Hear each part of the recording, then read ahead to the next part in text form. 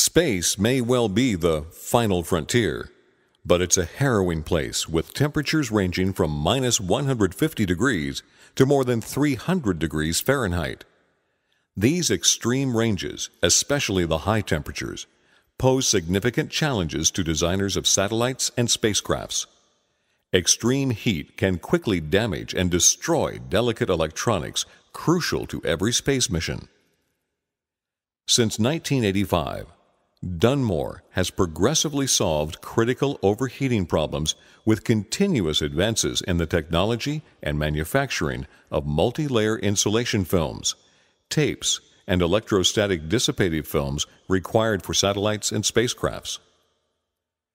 Of the many exciting space missions we've contributed to, the NEAR 433 Eros mission was a first for humankind. The Near-Earth Asteroid Rendezvous spacecraft orbited the tiny 8 by 20 mile wide Eros asteroid for several days, finally landing on its surface and sending back volumes of scientific data and images. The Cassini-Huygens mission, one of the most ambitious ever conceived, brought a host of challenges. The Cassini satellite was sent to explore Saturn and its moons, while the Huygens probe descended to the surface of Saturn's largest moon, Titan, landing on a pebbled surface at the edge of a hydrocarbon lake.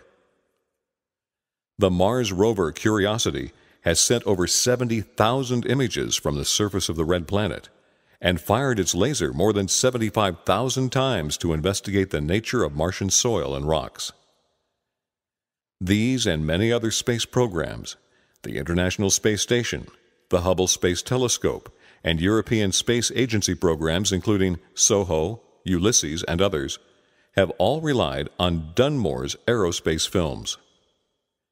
Since the fabled days of the SpaceLab 2 program in the mid-1980s, DUNMORE has been proud to serve as a trusted manufacturer supporting space exploration, spacecrafts, and satellite programs around the world and throughout the solar system.